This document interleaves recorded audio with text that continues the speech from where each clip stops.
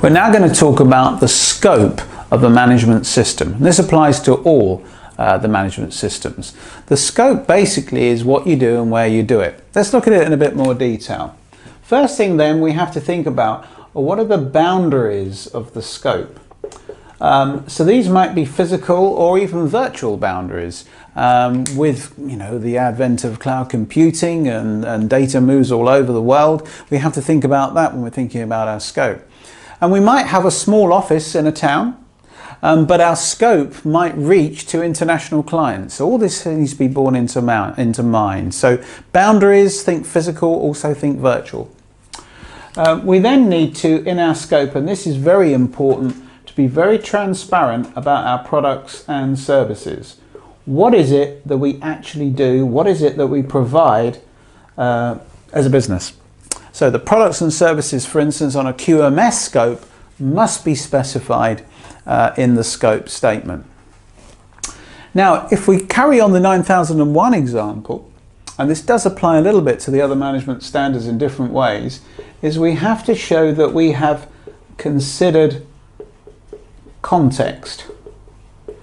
Now, if you've looked at the context clause in any of the standards, you'll see that it's essentially about issues and interested parties. So once we've considered the issues that might get in the way of us achieving success in our management system, and we think of the interested parties that are relevant to the system and what their requirements might be, this should all influence the scope as applicable.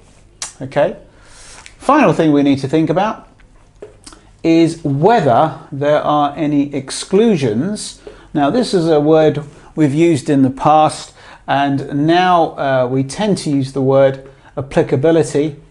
Interestingly enough, the 27001 standard has been using this word for a few years, and 9001 now uses it.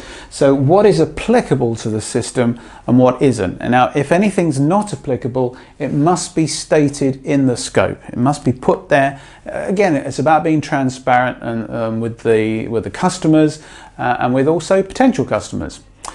Just a sort of word of warning. If you open up any ISO management system standard, clause 1 will always be scope. Take care, this is not the same thing. That is the scope of the management system standard itself. Whereas typically in clause 4 of the newer standards, you will see that scope is mentioned as a result of the context.